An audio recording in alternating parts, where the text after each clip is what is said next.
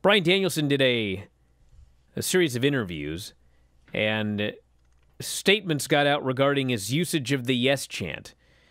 And in the Barstool interview, Barstool Sports, he said he did the chant because it was an easy way to get a crowd response and to get the fans to show how excited they were about a potential match. I'm not doing it myself because I respect WWE's intellectual property, he said.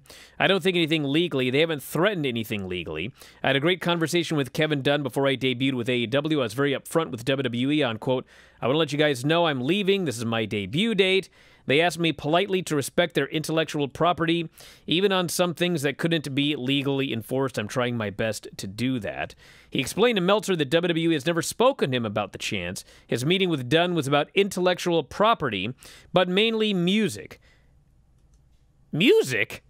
He said Dunn never brought up the chants and that there has never been a threat, discussion, or even a legal letter regarding anything. Can you imagine WWE wanting ownership of Flight of the Valkyries? Anyway, hey, listen, I'm all about intellectual property. If WWE came up with an idea and they asked someone to please not use it when they leave, that's fine. They came up with the idea. They did not come up with the yes chants. Daniel Bryan came up with that, and he stole it from Diego Sanchez.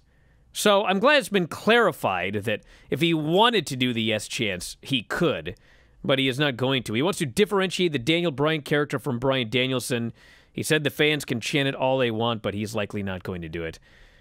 Just interesting to hear about intellectual property with yes chants, which WWE didn't create, and Flight of the Valkyries, which is not a Jim Johnson production, or whatever that other guy was. Anyway, thoughts on any of this, Mike? I don't. Why are you surprised that they would have a conversation about intellectual property with Daniel Bryan? Well, they do have some intellectual property. Like, they came up with the Yes Movement. They have, well, exactly, the Yes Movement. They have the shirts that say yes, yes, yes, all that sort of stuff. So to have the conversation, it makes complete sense. And they do, everybody's got a different take on Flight of the Valkyries. Obviously, it's not the original classical version that WWE used. They morphed it into what they morphed it into. So I'm sure I'm sure they knew how much Final Countdown costs. Everybody seemed to know that Europe wanted a disgusting amount of money, so I'm sure they knew he was going to come out to Flight of the Valkyries. I'm sure it's just about, hey, can you make this thing different? Which it is. It's completely different than the version they use. So I know it sounds petty, but I can actually, I understand that, and I can see that being a very cordial conversation that was had. And obviously Daniel Bryan is still going to, all he's got to do, he doesn't even have to point. He's just got to look at the crowd, and they're going to chant yes. So that is what it is.